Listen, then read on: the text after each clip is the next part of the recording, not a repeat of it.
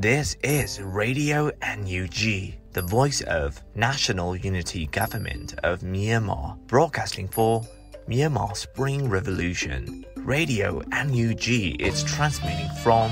shortwave 16 meter 17.79 MHz at 8:30 AM and 25 meter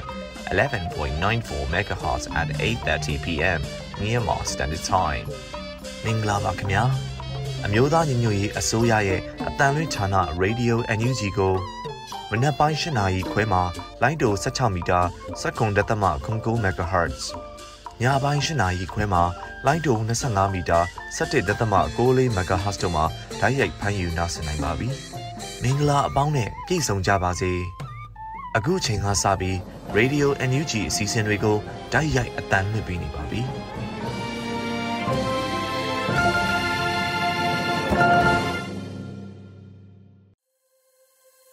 မြန်မာနိုင်ငံသူနိုင်ငံသားအပေါင်းတဘာဝဘေးစစ်အာဏာရှင်ဘေးတို့ကနေကင်းဝေးပြီးကိုစိတ်နှပါဘေးကင်းလုံခြုံကြပါစေလို့ Radio NUG နဲ့အဖွဲ့သားတွေကဆုတောင်းမြတ်တာပို့သလိုက်ရပါတယ်ခင်ဗျာအခုချိန်ကစပြီးကာကွယ်ရေးဝန်ကြီးဌာနရဲ့စီးရေးသတင်းအကျဉ်းချုပ်ကိုတော့ຫນွေဦးမောင်မှတင်ပြပေးသွားမှာပဲဖြစ်ပါတယ်ခင်ဗျာ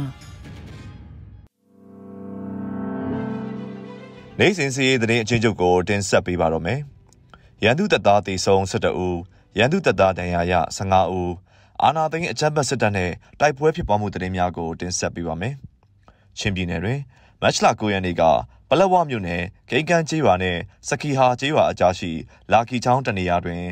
လိုင်လင်းပီမြို့မှမတူပီမြို့နယ်ထေပွေစခန်းသို့အင်အားလာဖြည့်သည့်ရန်သူတပ်နှင့် CNA CDF ပလက်ဝပူးပေါင်းတပ်တို့ကမနက်10:54မိနစ်ခန့်မှ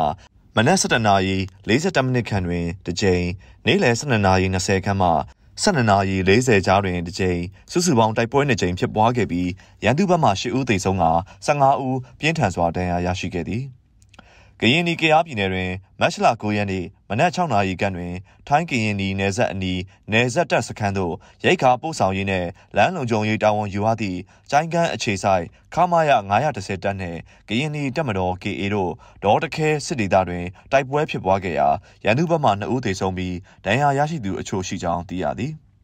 ပဲခူးတိုင်းတွင်မတ်လ10ရက်နေ့မနက်9:30ခန့်တွင်ကဝမြို့နယ်တရက်ကုန်းကြီးရွာမှပြူစောတိကောင်းဆောင်တင်မြင့်တရက်ကုန်းဈေးထဲ၌စက်ကြီးကောက်ယူနေစဉ်ကဝမြို့နယ်ပခပကနန်းထိုင်အောင်စစ်စင်ရေးအဖြစ်တနက်ဖြစ်ပစ်ခတ်ခဲ့ရာနေရာတွင်ပွဲချင်းပြီးတေဆုံးသွားခဲ့ပြီးဒေါ်လန်ရေးတပ်ဖွဲ့ဝင်များမှအထိခိုက်မရှိအောင်မြင်စွာဆုတ်ခွာနိုင်ခဲ့ကြောင်းသိရသည်ဆက်လက်ပြီးအာနာသိန်းအကြမ်းဖက်စစ်တပ်ကျူးလွန်သောရာဇဝတ်မှုများကိုတင်ဆက်ပေးပါမယ်စကိုင်းတိုင်းတွင်မတ်လ9ရက်နေ့ညပိုင်းချိန်တွင်မြောင်မြို့နယ်ရွှေပေါက်ပင်ကျေးရွာရေလဲကျွန်းတောင်အဆက်တွင်မတ်လ9ရက်နေ့ကရန်သူတပ်သားများဖမ်းဆီးလာသောမြင်းမူမြို့နယ်လက်ကပင်ကျေးရွာနေကိုစိုးထိုက်ဦးဝင်းထေအသက်32၏ရုပ်အလောင်းကိုတွေ့ရှိခဲ့ရပြီးစစ်ဆေးကြည့်ရာရန်သူတပ်သားများ၏လက်ချက်ဖြင့်နန်ကြားဓားဖြင့်ထိုးသွင်းဒဏ်ရာတစ်ချက်လယ်ပင်လိခံရသောဒဏ်ရာတစ်ချက်တွေ့ရှိခဲ့ရသည်မန္တလေးတိုင်းတွင်မတ်လ9ရက်နေ့ည7:00နာရီခန့်တွင်မြင်းချံမြို့နယ်မြင်းချံမြို့ရှိနာရီစင်အနီးတွင်တချင်းဆိုကခုံ၍သွာလာနေသည့်စိတ်ကျမ်းမာရေးမကောင်းသူ2ဦးကိုအထကတစ်ကျောင်းရှိတွင်ကင်းပုံးဝင်နေသောရန်သူတပ်များကပစ်ခတ်ခဲ့သောကြောင့်စိတ်ကျမ်းမာရေးမကောင်းသည့်အသက်36နှစ်ခန့်ရှိအမျိုးသား2ဦးသေဆုံးခဲ့ပြီးတခြားစိတ်ကျမ်းမာရေးမကောင်းသူအမျိုးသား2ဦးမှလည်းဖမ်းဆီးခံရကရန်သူတပ်များ၏တနက်တင်ဖြင့်ဦးခေါင်းကိုထုနှက်ရိုက်ခတ်ခြင်းခံရသဖြင့်ဆေးရုံသို့ပို့ဆောင်ခဲ့ရပြီးဆေးရုံတင်ထားစဉ်ထွက်ပြေးလွတ်မြောက်သွားခဲ့သည်ရန်ကုန်တိုင်းတွင်မတ်လ9ရက်နေ့တွင်စမ်းချောင်းမြို့နယ်ဗဟိုလန်းအိမ်အမှတ်190မြင်းဆောင်9လွှာတွင်တိုက်ခန်းအတွင်းရုတ်တရက်တိတ်ဆုံးခဲ့သည့်ဦးဖုံးကျော်သူ၏တိုက်ခန်းကိုရန်သူတပ်၏ဗျူဟာမှူးမြို့နယ်အုပ်ချုပ်ရေးမှူးပါဝင်နှင့်ရက်ကွက်အုပ်ချုပ်ရေးမှူးကျော်သူရိန်တို့ကတင်းစီရောင်းစားခဲ့သည်တိတ်ဆုံးသူသည်မိသားစုဝင်နေပါပြီးဇနီးတယ်မှာရွာသားကြီးစိတ်ကျမ်းမာရေးစေယုံတွင်စိတ်ကူးတာမှုခံယူနေရသူတို့ဖြစ်သည်ဦးဖုံးကျော်သူတိတ်ဆုံးပြီးချိန်တွင်ရန်သူတရင်ပေဆိုးဆိုးကအိမ်တော့ကိုသိမ်းယူထားခဲ့ရမှကျော်သူရိန်ကတောင်းယူသွားခဲ့သည်ထို့အပြင်ဦးဖုံးကျော်သူ၏နေအိမ်တိုက်ခန်းအတွင်းရှိစာချုပ်စာတမ်းများကိုလည်းယူဆောင်သွားပြီး350ဖြည့်ရောင်းချခဲ့ရာရက်ကွက်အုပ်ချုပ်ရေးမှူးကျော်သူရိန်မြို့နယ်အုပ်ချုပ်ရေးမှူးပါဝင်ဗျူဟာမှူးနဲ့စမ်းချောင်းရဲစခန်းတို့ကခွဲဝေယူခဲ့ပြီးအဝေးမတက်သဖြင့်ဖြစ်စဉ်ပေါ်ပေါက်ခဲ့ရကတိတ်ဆုံးရသည့်အကြောင်းရင်းကိုမသိရသေးကြောင်းသိရသည်ယခုတင်ဆက်ပေးခဲ့တာကတော့ကာကွယ်ရေးဝန်ကြီးဌာနအမျိုးသားညီညွတ်ရေးအစိုးရမှထုတ်ဝေသောနေ့စဉ်စီးရေးသတင်းအကျဉ်းချုပ်ပဲဖြစ်ပါတယ်ကျွန်တော်ကတော့ຫນွေဦးမောင်ပါခင်ဗျာ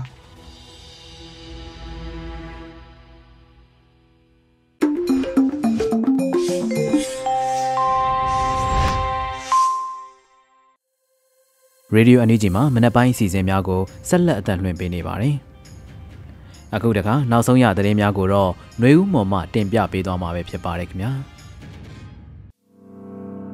မင်္ဂလာပါရှင်2023ခုနှစ်မတ်လ17ရက်နေ့ Radio NUG ပြည်တွင်းသတင်းတွေကိုတင်ပြပေးသွားမှာဖြစ်ပါတယ်။ကျွန်မကတော့ຫນွေဦးမော်ပါ။ဂျာကာလဒေသနာပြည်သူ့အုပ်ချုပ်ရေးပေါ်ဆောင်မှုဗဟိုကော်မတီနဲ့စကိုင်းတိုင်းမကွေးတိုင်းပြည်သူ့အုပ်ချုပ်ရေးအဖွဲ့များတွဲဆုံဆွေးနွေးတဲ့သတင်းကိုတင်ပြပေးပါမယ်။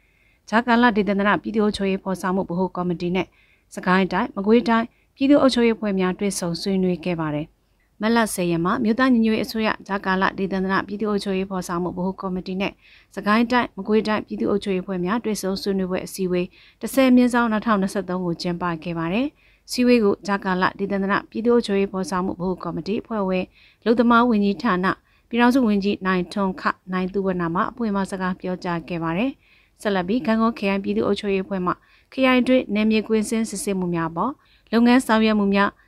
ကြံပြုချက်သုံးသက်ချက်များကိုချပြရှင်းလင်းပြောကြားခဲ့ပြီးနောက်စကိုင်းတိုင်းမကွေးတိုင်းရှိပြည်သူ့အုပ်ချုပ်ရေးအဖွဲ့များမှမြေပြင်ကြုံတွေ့နေရသည့်အခက်အခဲများနဲ့သိရှိလိုသည့်များကိုဆွေးနွေးခဲ့ကြကသက်ဆိုင်ရာဌာနလိုက်တာဝန်ရှိသူများမှပြန်လည်ဖြေကြားခဲ့ကြပါတယ်။စီဝေးတို့ပြည်ထောင်စုဝန်ကြီးများဒုတိယဝန်ကြီးများအမြဲတမ်းအတွင်းဝင်များတွဲဘက်အမြဲတမ်းအတွင်းဝင်များဌာနဆိုင်ရာအသီးသီးမှတာဝန်ရှိသူများစကိုင်းတိုင်းမကွေးတိုင်းပြည်သူ့အုပ်ချုပ်ရေးအဖွဲ့ခေါင်းဆောင်များဖွဲ့ဝင်များတက်ရောက်ခဲ့ကြပါတယ်ရှင်။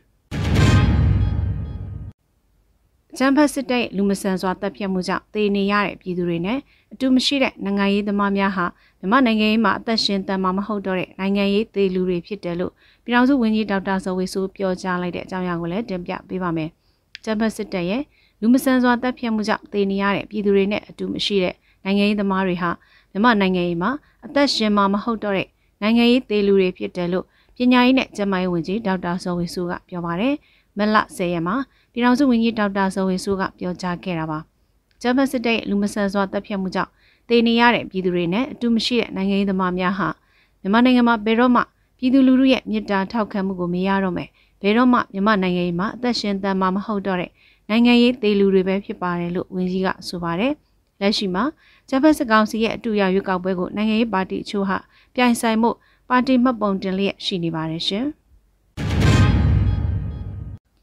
ပကဖနဲ့ PDF တွေကိုတတိတခြားလိုမြောက်စစ်ကောင်စီ lobby တွေကရေးနေတာတွေ့တယ်လို့ပြည်ထောင်စုဝန်ကြီးဒေါက်တာတူကောင်ပြောကြားတဲ့အကြောင်းအရာကိုလည်းတင်ပြပေးပါမယ်။ပကဖနဲ့ PDF တွေကိုတတိတခြားလိုမြောက်စစ်ကောင်စီ lobby တွေကရေးနေတာတွေ့ရှိရတယ်လို့ပြည်ထောင်စုဝန်ကြီးဒေါက်တာတူကောင်ကဆိုပါတယ်။မလ10ရက်မှာပြည်ထောင်စုဝန်ကြီးကသုံးသပ်ဆိုထားပါတယ်။စစ်ကောင်စီ lobby တွေဟာဗျူဟာခင်းတာတော်တော်ခီးပေါက်နေပြီ။လိုင်းမကောင်းအလုံးမအားတဲ့ကြားက online မကြည့်ဖြစ်တာကြောင့်ကိုဟာကိုတော့တော်လိုင်းတော်တော်ခီးပေါက်နေပြီလို့ယူဆနေတာ။ online ကဘာမှာပြည်သူတွေစိတ်သက်ကြအောင်ရေးနေတဲ့ post တွေဘလူပြန်နေတာပဲ။အချုပ်ပြောချင်တာအဲ့ဒါတွေတခုမှမမှန်ဘူးဆိုတာပဲ။တချို့ကသတင်းနှိုက်တာတချို့ကအဖြစ်အမှောင်လုပ်တာတချို့ဆိုရင်ပကဖနဲ့ PDF ကိုတတိတခြားလိုမြင်အောင်ရေးနေတာတွေရှိတယ်လို့ဝန်ကြီးကဆိုပါတယ်။လက်ရှိမှာတော်လိုင်းရာစုတချို့နဲ့တော်လိုင်းရဲဘော်တချို့ကလည်း NUG ကိုဝေဖန်ထောက်ပြပြောဆိုရေးသားထားတာတွေလည်းရှိနေပါတယ်ရှင်။စစ်ကောင်စီရဲ့တက္ကသိုလ်ဝန်ထမ်းဝင်မဖြစ်တဲ့တိမ့်နဲ့ချီတဲ့သူတွေရဲ့ဆွန့်လွတ်စွန့်စားမှုကိုအလေးအမြတ်ပြုတယ်လို့ပြောဆိုတဲ့အကြောင်းအရာကိုလည်းတင်ပြပေးပါမယ်။စစ်ကောင်စီရဲ့တက္ကသိုလ်ဝန်ထမ်းဝင်မဖြစ်တဲ့တိမ့်နဲ့ချီတဲ့သူတွေရဲ့ဆွန့်လွတ်စွန့်စားမှုကိုအလေးအမြတ်ပြုတယ်လို့ဒုဝန်ကြီးဦးမော်ထွန်းအောင်ကဆိုပါတယ်။မလ10ရက်နေ့မှာဒုဝန်ကြီးဦးမော်ထွန်းအောင်ကဆိုထားတာပါ။တိမ့်နဲ့ချီတဲ့သူတွေရဲ့ဆွန့်လွတ်စွန့်စားမှုကိုအလေးအမြတ်ပြုပါတယ်။ပညာရတနာစစ်စစ်ကိုဘဝတစ်လျှောက်လုံးဝင်မပေးပဲဝါသနာပါရအသက်မွေးကြောင်းနဲ့ပြန်လည်စည်းစစ်သင်ကြားခြင်းကိုအားပေးတဲ့ပညာရေးစနစ်တရက်ပေါ်ပေါက်လာဖို့မျှော်လင့်ရင်ဝိုင်းကြိုးစားကြရအောင်လို့ဆိုပါတယ်။ဒီခုနှစ်စစ်ကောင်စီရဲ့တက္ကသိုလ်ဝန်ထမ်းဆောင်ရွက်ပွဲကိုဝင်ရောက်ဖြည့်ဆို့ခြင်းမပြုတဲ့အကြောင်းသားအကြောင်းသူသိန်းနဲ့ချီရှိပါတယ်ရှင်။ထိုင်းနိုင်ငံမဟာချိုင်နယ်မြေတွင်မြန်မာလူသား66ဦးနဲ့အင်ရှင်အားအဲဇင်းဥပဒေဖြင့်ဖမ်းဆီးတရားစွဲခံရတဲ့တဲ့ရင်ကိုဆက်လက်တင်ပြပေးပါမယ်။ထိုင်းနိုင်ငံမဟာချိုင်နယ်မြေမှာမြန်မာလူသား66ဦးနဲ့အင်ရှင်ကိုအဲဇင်းဥပဒေနဲ့ဖမ်းဆီးတရားစွဲခံရပါတယ်။မလ10ရက်မှာ AAC ကိုရဲမင်းကအသိပေးဖော်ပြထားပါတယ်။ထိုင်းနိုင်ငံမှာမြန်မာအများဆုံးနေထိုင်ရမဟာချိုင်နယ်မြေမှာထိုင်းလဝကတော်မော်မှရှောင်းတခင်ဝင်ရောက်စစ်ဆေးပြီးမြန်မာလူသား66ဦးနဲ့အင်ရှင်ကိုအဲဇင်းဥပဒေနဲ့တရားစွဲခံရတယ်လို့ဖော်ပြပါတယ်။စာမုတ်စာခွန်ခရိုင်လဝကတော်မော်မှမြန်မာလာအိုကမ္ဘောဒီးယားများနေထိုင်တဲ့တိုက်ခန်းတွေကိုဝင်ရောက်ရှာဖွေစစ်ဆေးခွင့်လက်မှတ်နဲ့စစ်ဆေးမှုစတင်နေတယ်လို့သိရပါတယ်။မလအတွင်းတိုက်ခန်းကိုဝင်ရောက်စစ်ဆေးရာလူဦးရေမြန်မာလူသားစုစုပေါင်း66ဦးနေထိုင်ပြီး မျိုးသား29ဦးအမျိုးသမီး39ဦးနဲ့အိမ်ရှင်ကိုသတ်မှတ်ထားတဲ့အဲဇင်းတိုင်ဥပဒေအားချိုးဖောက်ကျူးလွန်သည်ဟုဆိုကစာမစာခွန်ခိုင်လာဝကတော်မော်မှတီဆဲဥပဒေရတရားစွဲဆိုထားတယ်လို့သိရပါတယ်ရှင်။ပေါင်းမြို့နယ်ပြင်းချောင်းကျေးရွာရှိဘုံကြီးကျောင်းမှာတက်ဆွဲထားတဲ့ကျန်းဖက်စကုံစုကညောင်ဝကျေးရွာကိုလက်နက်ကြီးနဲ့ပစ်ခတ်တာကြောင့်မျိုးသမီး2ဦးသေဆုံးရတဲ့တဲ့ရင်ကိုလည်းတင်ပြပေးပါမယ်။ပေါင်းမြို့နယ်ပြင်းချောင်းကျေးရွာမှာရှိတဲ့ဘုံကြီးကျောင်းမှာတက်ဆွဲထားတဲ့ကျန်းဖက်စကုံစုက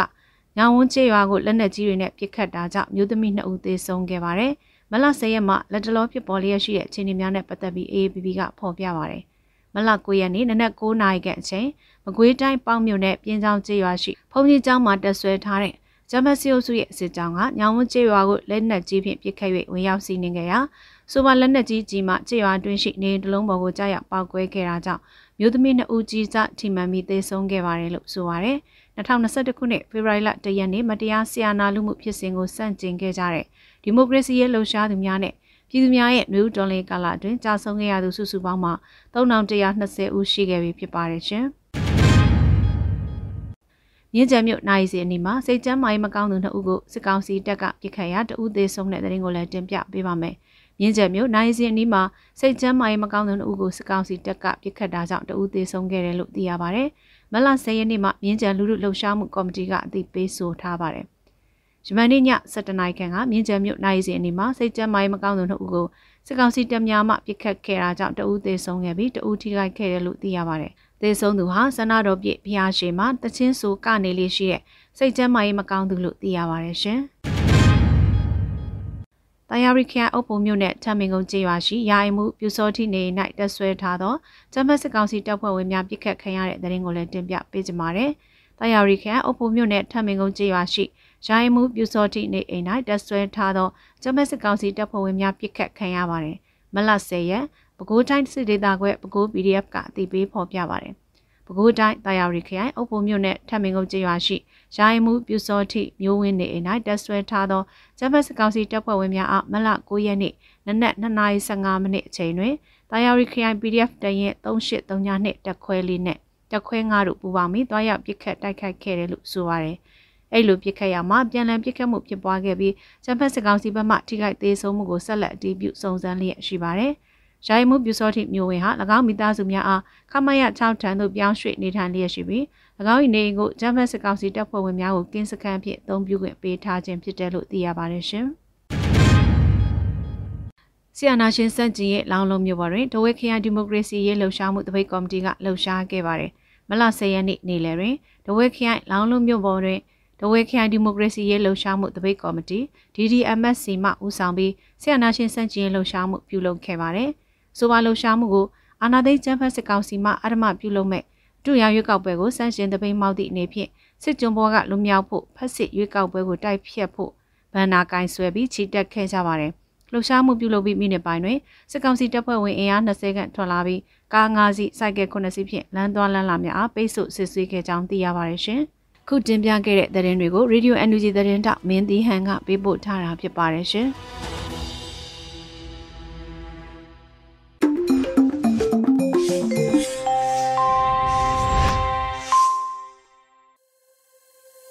အခုဆက်လက်တင်ပြပေးမှာကတော့ပြည်သူခုခံစစ်သတင်းပဲဖြစ်ပါတယ်။မင်းနိုင်ຫນွေဦးမှတင်ပြပေးထားပါတယ်ခင်ဗျာ။ပထမဦးစွာနိုင်ကရင်းနှီးမြင့်အဆောင်စစ်တပ်စခန်းကို PDF တပ်ဖွဲ့ပေါင်း30ကျော်ကတိုက်ခိုက်သိမ်းပိုက်တဲ့သတင်းတင်ဆက်ပါမယ်။မကွေးတိုင်းမြိုင်မြို့နယ်ဝဲတူးရင်းနှီးမြင့်အဆောင်စစ်တပ်စခန်းကို PDF တပ်ဖွဲ့ပေါင်း30ကျော်ကတိုက်ခိုက်သိမ်းပိုက်ခဲ့ကြောင်းကျသစ်နဲ့တပ်မတော်ကထုတ်ပြန်ပါတယ်။မတ်လ9ရက်နေ့နနက်9နာရီအချိန်တွင်မြိုင်မြို့နယ်ဝဲတူးရင်းနှီးမြင့်အဆောင်စစ်တပ်စခန်းကိုတော်လိုင်းတပ်ဖွဲ့ပေါင်း30ကျော်ကဝင်ရောက်တိုက်ခိုက်သိမ်းပိုက်ခဲ့ကြောင်းစစ်ကောင်စီတပ်ကစီရင်ဖြင့်ပြစ်ခတ်ခဲ့တော်လဲစခန်းကိုသိမ်းပိုက်ပြီးမိရှို့ဖျက်ဆီးနိုင်ခဲ့ကြောင်းသိရှိရပါတယ်။PDFတပ်ပေါင်းစုကတိုက်ခိုက်သိမ်းပိုက်ခဲ့တဲ့မြိုင်မြို့နယ်ဝဲတူးရင်းနှီးမြင့်အဆောင်စခန်းဟာအခိုင်အမာတိစောက်ထားတဲ့စခန်းတစ်ခုဖြစ်ကြောင်းရဲနှင့်စစ်တပ်တပ်သားများတက်ဆွဲထားတဲ့စခန်းဖြစ်ကြောင်းသိရှိရပါတယ်။စခန်းသိမ်းတိုက်ပွဲမှာစစ်ကောင်စီထိခိုက်ဒေဆုံးမှုအတိအကျမသိရသေးပဲမာမိတ်ဘက်ကရဲဘော်တအူကြာဆုံးပြီး2ဦးဒဏ်ရာရခဲ့တာပါ။ဆက်လက်ပြီးမုံရွာမန္တလေးလမ်းပိုင်းတွင်ကျ နီတင်ဆောင်လာတဲ့စစ်ရင်နှန်းကိုအကြိမ်ကြိမ်မိုင်းဆွဲတိုက်ခိုက်တဲ့သတင်းတင်ဆက်မှာပါစကိုင်းတိုင်းမုံရမန္တလေးလမ်းပိုင်းတွင်ကျင်းနီတင်ဆောင်လာတဲ့ကား89စီးပါရင်နှန်းကိုအကြိမ်ကြိမ်မိုင်းဆွဲတိုက်ခိုက်ခဲ့ကြောင်းဒေသကာကွယ်ရေးမဟာမိတ်များထံမှသိရပါတယ်မတ်လ9ရက်နေ့တွင်မုံရမှစကိုင်းသို့ထွက်ခွာလာတဲ့ကျင်းနီတင်တွဲကားများနှင့်စစ်ကားများပါဝင်တဲ့89စီးပါရင်နှန်းကိုမုံရမန္တလေးလမ်းပိုင်းတွင်ဒေသကာကွယ်ရေးတပ်ဖွဲ့များကအကြိမ်ကြိမ်မိုင်းဆွဲတိုက်ခိုက်ခဲ့တာပါဂျမန်နေ့မွန်းလယ်2:30မိနစ်ခန့်တွင်မုံရဘက်မှစကိုင်းဘက်သို့ထွက်ခွာလာတဲ့ကား89စီးရင်တန်းမှပထမဆုံးစစ်ကားကြီး3စီးကိုမဲ့ရေကန်နဲ့ရေဘိုးစားအကြားတွင်ပရိသာမိုင်းလေးလုံးဖြင့်တိုက်ခိုက်ခဲ့ပြီးကား3စီးထိမှန်ကထိခိုက်ဒေဆုံးမှုများပြားနိုင်ကြောင်းမွန်းလယ်3:35မိနစ်ခန့်တွင်အဆိုပါရင်တန်း၏နောက်ဆုံးစစ်ကားကြီး10စီးအားဘုံမကြီးကင်းတစ်တော်နှင့်ဘုံမကြီးကင်းကျေးရွာကြားတွင်ပရိသာမိုင်းနှလုံးတစ်ဖက်ပွင့်ပြောင်း3လုံးတို့ဖြင့်ဖောက်ခွဲတိုက်ခတ်ခဲ့ပြီး9စီးမြောက်ကားကိုထိမှန်ကထိခိုက်ဒေဆုံးမှုရှိနိုင်ကြောင်းသိရပါတယ်။နောက်ဆုံးအနေနဲ့ကရင်ပြည်နယ်ထိုင်းမြန်မာနယ်စပ်လုံခြုံရေးယူနေတဲ့ခမရ910စစ်ကြောင်းကိုကြားဖြတ်တိုက်ခိုက်တဲ့သတင်းတင်ဆက်ပါမယ်။ကရင်ပြည်နယ်ထိုင်းမြန်မာနယ်စပ်ရှိစစ်တပ်စခန်းများသို့ရိတ်ခါပို့ရန်နှင့်လုံခြုံရေးယူရန်ထွက်ခွာလာတဲ့ခမရ910စစ်ကြောင်းကိုကရင်တပ်ဖွဲ့များက3ကြိမ်တိုက်ခိုက်ခဲ့ရာစစ်သား8ဦးသေဆုံးကြောင်း KNI စစ်ဘက်ဆိုင်ရာဗဟိုသတင်းထုတ်ပြန်ရေးအဖွဲ့ကထုတ်ပြန်ပါတယ်။ရှမ်းပြည်နယ်ကျိုင်းခမ်းမြို့အခြေစိုက်ခမရ910တပ်မှအင်အား80ခန့်ရှိစစ်ကြောင်းက KNI ပြည်နယ်ရှိစစ်တပ်စခန်းများအတွက်ရိတ်ခါပို့ရန်ထွက်ခွာလာစဉ် KNI တပ်မတော် KA တပ်ဖွဲ့နှင့် KNDF တပ်ဖွဲ့တို့ကကြားဖြတ်တိုက်ခိုက်ခဲ့ကြောင်းတိုက်ပွဲ3ကြိမ်အတွင်းအကြမ်းဖက်စစ်သား8ဦးသေဆုံးခဲ့ခြင်းဖြစ်ကြောင်းသိရှိရပါတယ်ခင်ဗျာ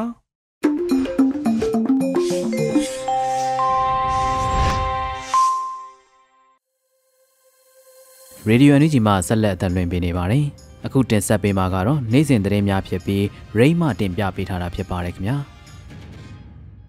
အခုချိန်ကစပြီး PVTV သတင်းတွေကိုတင်ဆက်ပေးပါရမယ်ကျွန်မရိမ့်ပါပထမဆုံးတင်ဆက်မှာကကြားကာလတေသနာပြည်သူ့အုပ်ချုပ်ရေးဖော်ဆောင်မှုဗဟိုကော်မတီအစည်းအဝေးပြုလုပ်တဲ့သတင်းမှာအမျိုးသားညွှန်ရေးအစိုးရကြားကာလတေသနာပြည်သူ့အုပ်ချုပ်ရေးဖော်ဆောင်မှုဗဟိုကော်မတီအစည်းအဝေးအမှတ်စဉ်10မြင်းဆောင်2023ကိုမတ်လ9ရက်မနက်10:00နာရီမှာပြုလုပ်ခဲ့ပါတယ်အစည်းအဝေးမှာကြားကာလတေသနာပြည်သူ့အုပ်ချုပ်ရေးဖော်ဆောင်မှုဗဟိုကော်မတီဥက္ကဋ္ဌပြည်ထောင်စုဝန်ကြီးချုပ်မောင်ဝင်းခိုင်တန်းကကြားကာလအုပ်ချုပ်ရေးဖော်ဆောင်နေတဲ့ဒေသများမှာထိခိုက်ဆုံးရှုံးမှုများကိုကြားသိနေရသောကြောင့်အလွန်ပင်စိတ်ထိခိုက်ရပါကြောင်းဖြစ်စဉ်ဖြစ်ရတိုင်းအပေါ်မှာပြန်လည်သုံးသပ်ပြီးလိုအပ်ချက်နဲ့အားနည်းချက်တွေကိုအကောင်းဆုံးဖြည့်ဆည်းပေးကြရန်သက်ဆိုင်ရာတာဝန်ရှိသူတွေကိုတိုက်တွန်းပြောကြားလိုကြောင်းစစ်အာဏာရှင်တွေကိုတွန်းလှန်ရေးနိုင်ငံရေးစနစ်တစ်ခုကိုဖော်ဆောင်ရမှာကြီးမားတဲ့ပေးဆက်မှုတွေရှိလာနိုင်တာကိုလက်ခံထားတော့လေယခုလိုမျိုးအဖိုးတန်လှတဲ့စတေးပေးဆက်မှုများကိုလက်ခံနိုင်ရန်ခဲရင်လှပါကြောင်းနောက်ဆက်တွဲအကျိုးဆက်ကိုစိတ်ရာဇဝတ်ကောင်တွေအသေးအချာတာဝန်ယူကြရမှာဖြစ်ပါကြောင်းတစ်ဆက်တည်းမှာပဲနိုင်ငံရေးစိတ်ရေးတန်တမာရေးစတဲ့ဗတ်ပေါင်းစုံကလိုအပ်တဲ့တုံ့ပြန်မှုတွေကိုဆက်လက်ဆောင်ရွက်ကြရန်အထူးအလေးထားမှာကြားလိုကြောင်းပြောကြားခဲ့ပါတယ်ဆက်လက်ပြီးတက်ရောက်လာကြတဲ့ကြားကာလဒေသန္တရပြည်သူ့အုပ်ချုပ်ရေးဖော်ဆောင်မှုဗဟိုကော်မတီအဖွဲ့ဝင်များကကိုမြင့်ဆောင်2023မှာချမှတ်ထားတဲ့ဆုံးဖြတ်ချက်ရှေ့လုပ်ငန်းစဉ်များနဲ့ပတ်သက်ပြီးပြည်စည်းမှုအခြေအနေများနဲ့ဆက်လက်ဆောင်ရွက်ရန်ကြံရှိနေတဲ့လုပ်ငန်းစဉ်များကိုချပြရှင်းလင်းပြီးတက်ရောက်လာတဲ့တာဝန်ရှိသူများကအကျယ်တဝင့်ဆွေးနွေးခဲ့ကြပါတယ်အဆိုပါအစည်းအဝေးသို့ပြည်ထောင်စုဝန်ကြီးချုပ်မောင်ဝင်းခိုင်တန်းဦးဆောင်ကပြည်ထောင်စုဝန်ကြီးများဒုတိယပြည်ထောင်စုဝန်ကြီးများအမြဲတမ်းအတွင်းဝင်များဌာနဆိုင်ရာများမှတာဝန်ရှိသူများတက်ရောက်ခဲ့ကြတယ်လို့ပြည်ထောင်စုနဲ့လူအမှုကြီးကြပ်ရေးဝန်ကြီးဌာနကသတင်းထုတ်ပြန်ပါတယ်ဆက်လက်တင်ဆက်ပေးမှာကပလဲဝါမှာ CNA CTF ပလဲဝါနဲ့အကြမ်းဖက်စစ်တပ်တို့တိုက်ပွဲထပ်မံဖြစ်ပွားပြီးအကြမ်းဖက်စစ်သား10ဦးထပ်မံသေဆုံးတဲ့သတင်းမှာချင်းပြည်နယ်ပလဲဝါမှာ CNA CTF ပလဲဝါနဲ့အကြမ်းဖက်စစ်တပ်တို့တိုက်ပွဲထပ်မံဖြစ်ပွားခဲ့မှုကြောင့်အကြမ်းဖက်စစ်သား10ဦးထပ်မံသေဆုံးခဲ့တယ်လို့ CTF ပလဲဝါကသိရပါတယ် လိုင်လင်းပီမျိုးကနေမတူပီမျိုးနဲ့ထေပွေစကန်ကိုမတ်လ9ရက်ကအင်အားဖြည့်တင်းလာတဲ့အကြမ်းဖက်စစ်ကောင်စီစစ်ကြောင်းကို CTF ပလဝကကြားဖြတ်တိုက်ခိုက်ခဲ့တာပါဘလဝမျိုးနဲ့ကင်းကန်ကုန်းကျေးရွာနဲ့စခီဟာကျေးရွာကြားရှိလက်ကီချောင်းတနေရာမှာကြားဖြတ်တိုက်ခိုက်ခဲ့တာလို့ဆိုပါတယ်မနက်10:54 မိနစ်ကနေ17:42 မိနစ်ကြားတစ်ကြိမ်နေ့လယ်12:20 မိနစ်ကနေ12:40 မိနစ်ကြားမှာတစ်ကြိမ်တိုက်ပွဲပြန်လည်ဖြစ်ပွားခဲ့တာပါ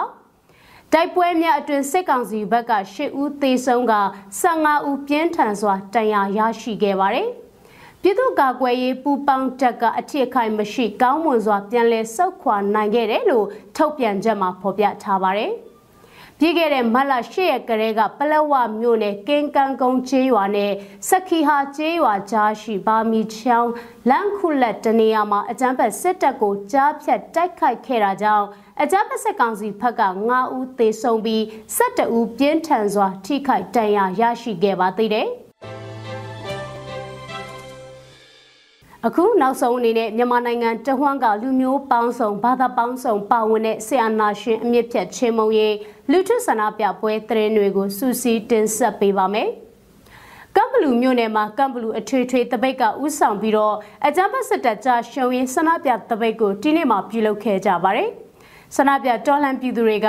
စစ်အာဏာရှင်စနစ်ကြဆုံးသည့်အထိတိုက်မဲ့ကမ်ဘလူအထွေထွေတပိတ်စာသားကိုကင်ဆွဲပြီးအကြမ်းဖက်စစ်တပ်ကြားရှုံရင်ဟစ်ကြွေးမှုတွေနဲ့ချီတက်ဆန္ဒပြခဲ့ကြတာပါ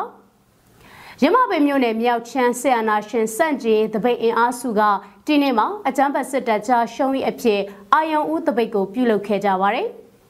ဆန္ဒပြတော်လှန်ပြည်သူတွေက PTT Stop Paying Blood Money to Gender ဆိုတဲ့စာသားကိုကင်ဆွဲပြီးအကြမ်းဖက်စစ်တပ်ကြားရှုံရင်ဟစ်ကြွေးမှုတွေနဲ့ချီတက်ဆန္ဒပြလှည့်လည်ခဲ့ကြပါတယ်ရန်ကုန်မြို့တနေရာမှာတော်လှန်လူငယ်တွေကအကြမ်းဖက်စစ်တပ်ကြားရှုံရင်ဆန္ဒပြလှုပ်ရှားမှုကိုဒီနေ့မှပြုလုပ်ခဲ့ကြပါတယ်တော်လှန်လူငယ်တွေကပေးဆက်စတေးခံသွားသောចောင်းသားလူငယ်သွေးတွေမချောက်သေးနှောင်ကျိုးမှာတပါဆုံးရှုံးစရာမရှိဆိုတဲ့စာသားတွေကိုကားလမ်းမအလဲမှာထောင်ထားပြီးတော့ဂါဘိတ်တာယာတွေကိုမီးရှို့ပြီးအကြမ်းဖက်စစ်တပ်ကြားရှုံးရေးဆန္ဒပြလှုပ်ရှားမှုတွေပြုလုပ်ခဲ့ကြတာပါရမပင်စလင်ကြီးရွာပေါင်းစုံတပိတ်ကအကြမ်းဖက်စစ်တပ်ကြားရှုံးရေးဆန္ဒပြတပိတ်ကိုဒီနေ့မှပြုလုပ်ခဲ့ကြပါတယ်ဆန္ဒပြတော်လှန်ပြည်သူတွေကလူထုအားကိုဗဟိုပြုတပ်ပေါင်းစုကိုပုံဖော်ဆိုတဲ့စာသားကိုကိုင်ဆောင်ကအကြမ်းဖက်စစ်အာဏာရှင်အမြင့်ဖြတ်ချေမှုန်းရေးချီတက်ဆန္ဒပြလှည့်လည်ခဲ့ကြတာပါဒေသခံတော်လှန်ပြည်သူတွေဟာနေမြေမငြိမ်သက်မှုတွေကြားတွေကနေအကြမ်းဖက်စစ်တပ်ကြားရှုံးရေးဆန္ဒပြတပိတ်ကိုနေ့စဉ်ပြုလုပ်နေကြတာပဲဖြစ်ပါတယ်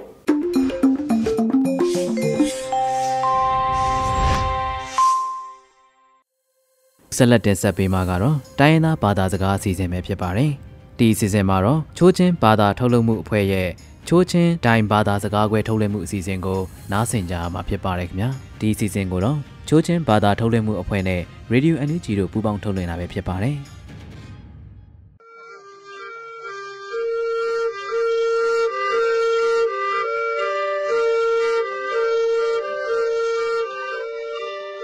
ได้รีดิโอทั้งเถนักสุงไอกีโนปะเบนาเซนบายกีงอยลับดอติลูนิ่งยะทำตัวนี้ตัวงอยว่าผู้คาอัมนุขลิยัดขึ้นสู่มาตรงนิมหงยากาทางเอซุนกีได้สลายนอกันิงยะเทระตุไคนี้อักษกาปะเลวัมดูเฮีย CTF ปะเลวายา CNE นอเซซาปูอันยาตุอูเซซาปูดาเคทิกีเตียทังอังหินากาเซซาปูนอมินตัมดูเฮียต้านห่างเซตอีนาอักษยาบีสักเบกีเตียทังอักทุมนากาตยุดฟอร์สซอจักทูนอดุยาปุยไคอาเซลามาเซซาปูนออันยากาอูซองปรังมัติกีเตียทังปีนิงไงไวเวกินีอักทุนากาบาเซซานออปิปรางาลิปงสักยาเนซุนราชานอคืออีหลอกไขเตียทังเงนี่ยังไงตุไขกากินี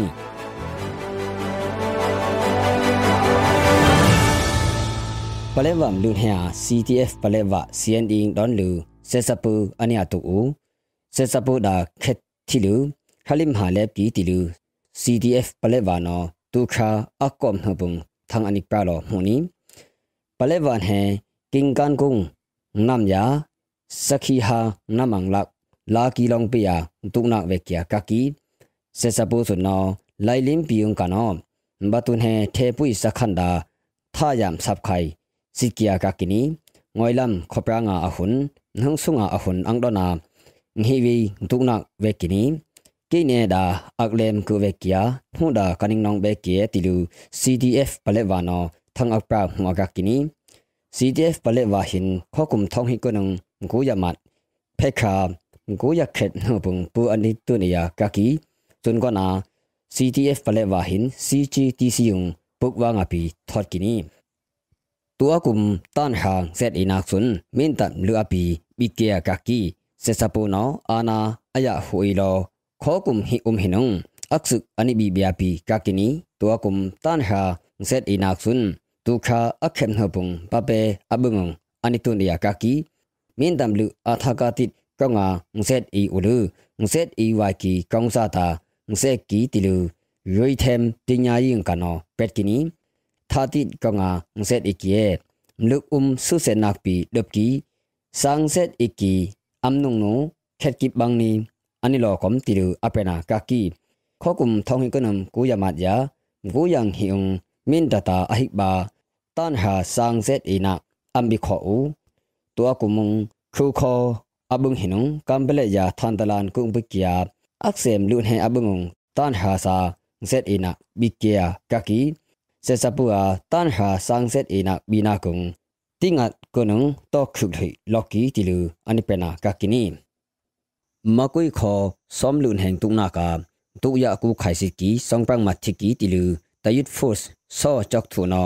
ตุคาอักขุมหบุงทั้งอันนี้เปล่าหรอหูนี้อันนี้เสลามาเซซาปูนอยาคำลูยากาบลูอปุเยพุยากาเป็ดกีเยโปซิมชูลนอยูไตมากิยาอสักอเปนีติลูทั้งอันยุอูหัวกากินีเยโปซิมชูลนหินอสักงกูลอกีเซซาปูนอานาอายาหุยกนากังโกดิสทริกอัมฮันฮาลิกทุมงอักษุอสักเปมากิยาปีกากินีคงเบียคำยาพุอัมตานงอีลูอาศักเปกีเยบอซิมชูลอนมกุยนีอักขุสปามทอยลูตุกไว้ติลูตายุดฟุสโซจอกทูนอคือซิงยาเบกินีตายุดฟุสโซจอกทูหิน CTF มินตัดกัมเบลตัดอปีสุยสอกคอนเฮบิกิยากากินีบาเซซานออัปรานเซนเฮนสักยาเนซุนราชานอคืออีหลอกไขติลูนีบีโรเซซาทังลาลูยังกุงเคตินอตัวขาอักกอมหบุงทั้งอันยุหูนีอหิกบาอักอีลอบายาราชาเซซาอุสเวตุกุมงปะเปียวาลอูลูทูลขเกียกากินีข้อกุมทองหิกนงกูยังหิคำครามกูอยากขยาทิ้งขาอังหิมหบิสปาราชาอังหินักจีตัดอุสิชกโคโลเนลจินเรกิมอเล็กซิยาอปูสุนนีบิโรอาวาลอูลูบาเซซานออัปรานสักยันวักอีลอกขยังทุนักบิเกติลูยังกุงเคตินนออายุหัวกากินีสุงไอกีโนปะเบนานิงยาเยนักนี้เราเบตุกีขึ้นสูงตุติยานิงคุมเบตุกอมอู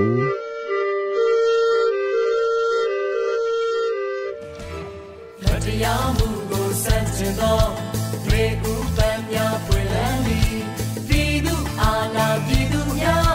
เตยาชิโมโลอัติวิดุเนวิดุจากาปังกูดนาเซนคิโปยีวิดุสิโคอาเปกุลีเรดิโอเอ็นจีဒီကနေ့ကတော့ဒီညနေပဲ Radio NUG ရဲ့အစည်းအဝေးတွေကိုခਿੱတရနာလိုက်ပါမယ်။မြန်မာစံတော်ချိန်မနက်၈နာရီခွဲနဲ့ည၈နာရီခွဲအချိန်တွေမှာပြန်လည်ဆုံတွေ့ကြပါစို့။ Radio NUG ကိုမနက်ပိုင်း၈နာရီခွဲမှာလိုင်းဒို16မီတာ7.9 MHz ညပိုင်း၈နာရီခွဲမှာလိုင်းဒို25မီတာ17.6 MHz တို့မှာဓာတ်ရိုက်ဖမ်းယူနားဆင်နိုင်ပါပြီ။မြန်မာနိုင်ငံသူနိုင်ငံသားများကိုယ်စိတ်နှပြကျန်းမာချမ်းသာလို့ဘေးကင်းလုံခြုံကြပါစေလို့ Radio NUG အဖွဲ့သူအဖွဲ့သားများကဆုတောင်းလိုက်ရပါတယ်။အမျိုးသားညီညွတ်ရေးအစိုးရရဲ့စက်သွယ်ရေးသတင်းအချက်အလက်နဲ့ဤပညာဝန်ကြီးဌာနကထုတ်လွှင့်နေတဲ့ Radio NUG ဖြစ်ပါတယ်။ San Francisco Bay Area အခြေစိုက်မြန်မာမိသားစုများနဲ့နိုင်ငံတကာကစေတနာရှင်များလုပ်အားပေးများရဲ့ Radio NUG ဖြစ်ပါတယ်။အရေးတော်ပုံအောင်ရမည်